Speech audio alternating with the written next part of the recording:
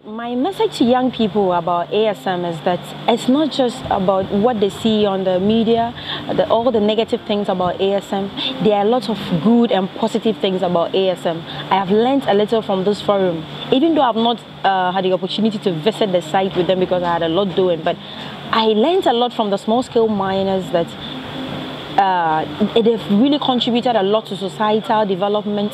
In fact, the communities have built clinics, health clinics, they built even police stations, they've renovated a lot of structures, and I believe this is positive contribution to society.